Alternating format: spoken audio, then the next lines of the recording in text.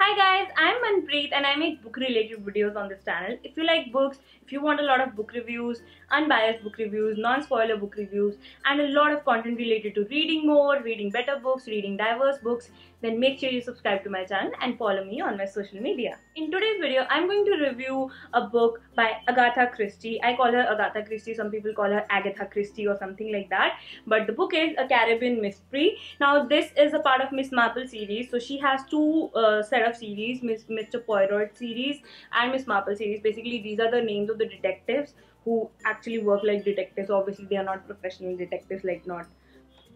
I just have a habit of giving too much information, but the point of this review is to talk about the plot of the book, the characters, and how was my overall experience with the book, and as well as how was the writing of the author.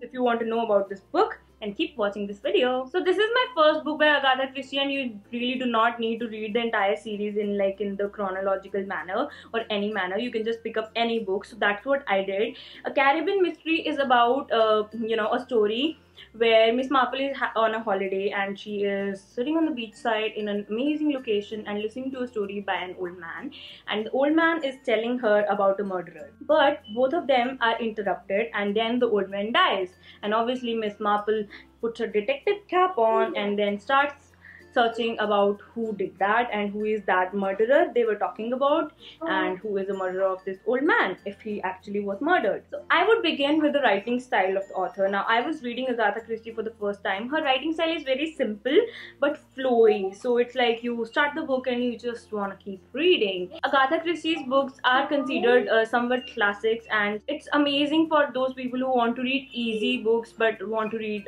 books by classic authors or good authors or authors who have been published and republished multiple times. So that's pretty much it about the writing style of the author, because the main focus of Agatha Christie's books are always on the plot and how she, makes the mystery, right? So talking about the plot, I personally felt that the plot was very simple and predictable. So I could not predict it myself. So a person who doesn't really like to, get his mind's horses running and guess the mystery, that person would definitely enjoy it. Like I enjoyed it a lot. But if you're a person who always gets into the detective mode, which I think a lot of people actually get when they read a crime mystery novel and stuff like that, then you will not like this book that much. I would recommend some other author to you if you want to read those kind of books, that is Camilla Lackberg, because then you will never be able to guess who was a murderer. Okay, yes, the plot was very simple. It flowed nicely, and there were a lot of diverse characters in the book, which was really cool. But yeah, it was predictable. Talking about the characters, I really loved the characters, even though the ones which you did not want to like, or if ones which were not really good, you really enjoy the kind of attention that is given to each character and what points you get to know about them, and how much you are able to connect with them. So that was a very good point about the characters which were presented in this book. Obviously the main character is Miss Marple, but I really liked how it was not just focusing on Miss Marple. For example, if you read Sherlock, like I haven't read the Sherlock books, but I have read Sherlock books.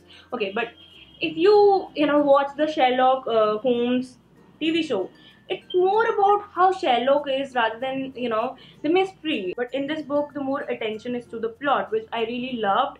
And if you like that kind of books, you will love it. So overall, if you like simple mysteries which are free flowing, which flow nicely, which has likable characters, and which is a very short, quick and nice read, then you will like this book. I will give this book 3.5 out of 5 stars.